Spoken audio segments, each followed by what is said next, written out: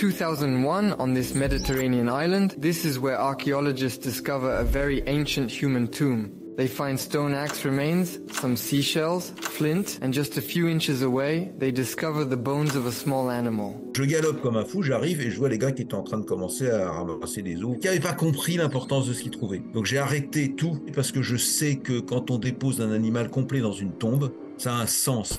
This discovery seemed to be the oldest pet cat known to scientists. And that discovery helped revolutionize the understanding of one of our most loyal pets. Hi, it's Lucas. You may have a cat like this one at home. I was recently wondering how we went from a wild and solitary feline, like this one for example, to this companion who shares millions of households with us around the world. As you will see, this story differs greatly from that of other pets, like the dog for example. Le chat est entré finalement en relation avec l'homme sans qu'il y ait une volonté particulière ni de l'homme ni du chat. Expect many twists and turns, revealing a lot about our current cats and particularly about their brain size. For this new episode of The Big Explanation, I dug into the origins that hide behind the domestic cat, how and why it became one of our companions. Let me explain. According to the French Museum of Natural History, there are nearly 600 million domestic cats in the world. However, if we go back in time, well before year zero, there was a time when there was none. The beginning of this story has long remained a mystery. Do our cat breeds come from different ancestors? Or just one ancestor? So, which one would it be? Because in nature there are dozens of small feline species. And even among wild cats, those that are closest to domestic cats, for example the Asiatic wildcat in Central Asia, the European wildcat in Europe, the Middle East and North Africa wildcat, or the Sub-Saharan wildcat. It was not until 2009 that genetic studies demonstrated that domestic cats all derive from a single wildcat, namely the African wildcat. C'est un chat comme on les rêve, mais plus élancé, plus grand, plus puissant que nos chats domestiques, donc la plupart de nos chats domestiques. C'est une espèce qui vit encore aujourd'hui dans la nature. As this cat was living in the wild in this area, it gave birth to all domestic cats. And that is something that started a very long time ago. This around 3500 BC. In northern China, cats were already living with humans at that time. Le chien, c'était l'animal domestique des chasseurs. Moi, j'ai rajouté que le chat, c'était l'animal domestique des agriculteurs. Let's move to around 3700 BC. We are thousands of miles away from China in ancient Egypt. Most notably, in the city of Hierakonpolis, cats are buried in the prince's cemetery. Here too, cats will share the lives of different Egyptian societies. Cette domestication dont on a des traces dans les célèbres sites égyptiens. Et là, on trouve des momies de chats. Donc, on voit bien que le chat avait un statut très particulier. Elles sont vendues à des pèlerins, en fait. Donc, on élève des chats, on les massacre de manière horrible et sans aucun respect des animaux. On fabrique des momies pour les vendre à des pèlerins. Let's go back another 5000 years, around 8800 BC in Cyprus. Cats are present in various villages. Chypre, c'est une île qui a surgi du fond des océans. Il n'y a pas d'ancêtre du chat à Chypre. Donc dès qu'on trouve des os de chat dans un site archéologique, ça veut dire qu'il a été introduit du continent. On imagine bien qu'un chat à 70 km de bras foulés entre le continent et Chypre, c'est pas très vraisemblable. Donc ça veut dire qu'on a introduit des chats. Donc ça veut dire qu'on avait une relation avec le chat. And what fascinated me was that in these three places, Cyprus, China and Egypt, cats seem to have approached humans on their own. For these same reasons, when humans started farming or when they settled in early villages. Parmi les premières bêtes qui trouvent une source de nourriture dans ces villages,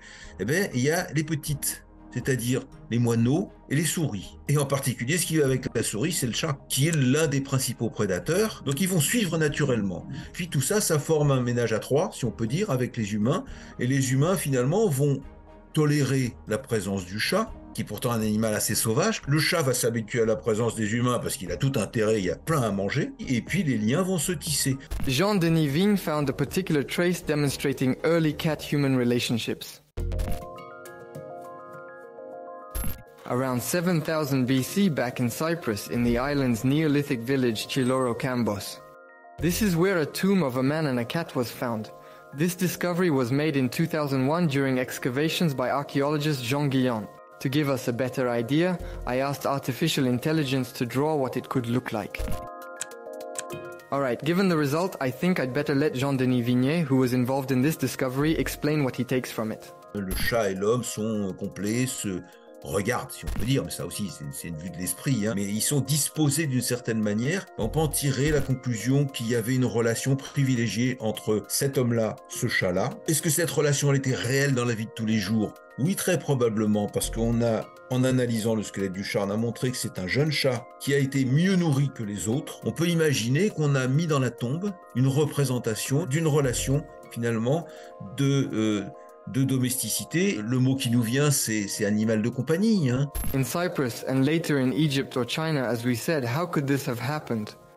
How did we go from a simple cat-human initial contact to a much stronger and closer relationship? Il y a un lien important qui va être finalement le passage à une complicité domestique, hein, c'est-à-dire finalement que certains chats soient peut-être un peu apprivoisés ou adoptés quand il s'agit de chatons par les enfants, etc. Il y a évidemment, très rapidement, ça doit se tisser tout ça. After that, the cat's next step would be to conquer the rest of the world. This will happen in roughly 3 stages. From around 5000 BC, cats would progressively arrive to Eastern Europe from the Near East, following the first Neolithic humans as part of the animals brought by early farmers. Est-ce qu'ils étaient pleinement domestiques ou est-ce qu'ils vivaient dans les villages? Est-ce que les gens avaient compris que c'était important de les emporter avec eux ou est-ce qu'ils ont suivi un petit peu naturellement? On ne sait pas. Mais en tout cas, on les trouve, ces chats. On les trouve nourris, pas seulement de souris, mais aussi de reste de la consommation humaine. The second wave came from Egypt in ancient times. Through the centuries, some cats had the role of mouse hunters, especially on boats. But we also find them fulfilling the role of a pet across the ages, most notably this particular image of Cardinal Richelieu, depicted with several of his cats. At his death, this minister of King Louis XIII had 14 cats. Lastly, there is a third phase, when Europeans bring cats to distant continents by ship. Partout où finalement les civilisations occidentales vont s'implanter, elles vont entraîner avec elles le chat. I told you earlier that traces of cat domestication were also found in China a very long time ago. They came from a different wild cat, the leopard cat, but this lineage seems to have died out. The ones found today are more likely descendants of cats brought later, from Europe or the Near East, notably via the Silk Road. One fundamental question remains. How could we have gone from a single original domestic cat to the dozens of breeds we know today? This medium-haired cat is one of the oldest cat breeds. It's the Turkish Angora, originating from Turkey, as its name indicates. It was brought to Europe as early as the 17th century, but most other cat breeds are much more recent. Les races, elles apparaissent pas comme ça toutes seules. C'est les humains qui les ont créées, en faisant des croisements.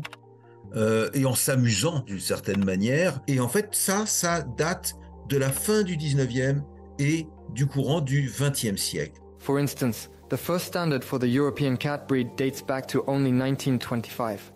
This breed was created from cats present on the continent. Other breeds were obtained by crossing domestic cats with wild felines. This is the case of the Bengal cat, which is the result of crossbreeding between the domestic cat and the leopard cat. In fact, some of these hybrids, like the savannah, are actually banned in certain countries. Today, there are over 60 official breeds of domestic cats. Let's have a look at what difference going from a wild animal to a domestic one has made for them, but also for us. We can say that this domestication has brought various benefits to humans, namely mice hunting or emotional bonds. According to Jean-Denis Vigne, this has also helped the African wildcat's descendants thrive more than they could have naturally.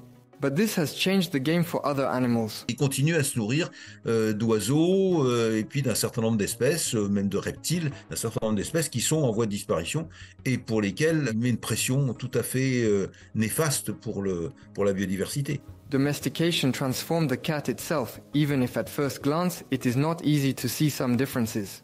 Ils ont une abondance de nourriture à disposition. Donc, d'une certaine manière, ils perdent un certain nombre de compétences. Et on le voit très bien, d'ailleurs, le volume du cerveau, dès le début de la domestication, il est réduit. Ils n'ont plus la nécessité de se focaliser sur une chasse extrêmement difficile. Il n'y a pas que la modification du pelage ou la taille, etc. Mais il y a des comportements nouveaux chez le chat. In 2019, scientists from the University of Helsinki sought to categorize cat breeds by personality. Group 1 includes Siamese and European cats. In comparison to them, Group 2 breeds are less fearful, less outgoing, and less aggressive. In that group, you can find the Ragdoll and the Persian cats. Group 3, with the Bengal, for example, is more fearful and more extroverted. The last group is more aggressive and includes the Turkish Angora. The creation of cat breeds by humans has given rise to physical and behavioral differences. En particulier le miaulement, le ronronnement, qui sont des sons que les chats peuvent émettre, les chats sauvages peuvent émettre quand ils sont très jeunes, mais qui disparaissent dans la vie adulte. Donc dans la nouvelle vie de ces chats qui deviennent domestiques, finalement, se développe un langage particulier pour communiquer avec l'homme. Mais d'une certaine manière, nous ne parlons pas non plus à nos chats comme nous parlons entre nous humains. Donc nous avons aussi développé un langage, nous avons aussi développé des comportements.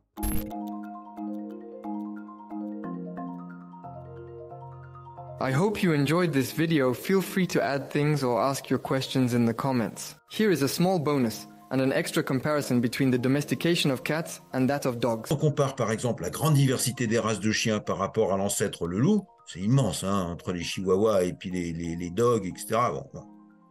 Chez les chats, il n'y a quand même pas une diversité aussi forte, parce qu'il y a cette moindre plasticité biologique, mais aussi ce fait qu'on n'a jamais sélectionné un chat pour ne pas mordre. Alors que des chiens, on les sélectionne pour pas mordre.